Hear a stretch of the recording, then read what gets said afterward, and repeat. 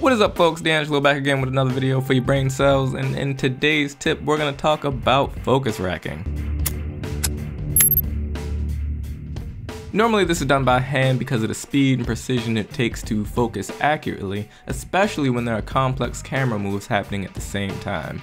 But some cameras can autofocus and control the focus themselves, leaving you free to do other things. However, it is not recommended for the vast majority of cameras just because they suck at autofocusing.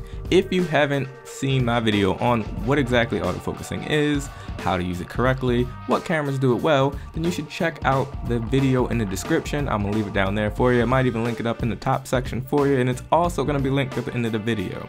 So if you don't know, go on over there and learn something new. But back again to the topic at hand, focus racking looks cool to do, feels cool to do, and it will make a lasting impression on your viewers if you do it right.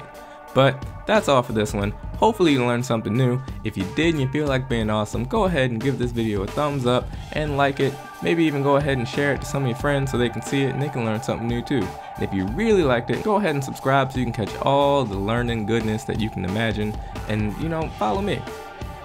But until next time, my name's DeAngelo and I will catch you in the next one. Peace out. Keep shooting.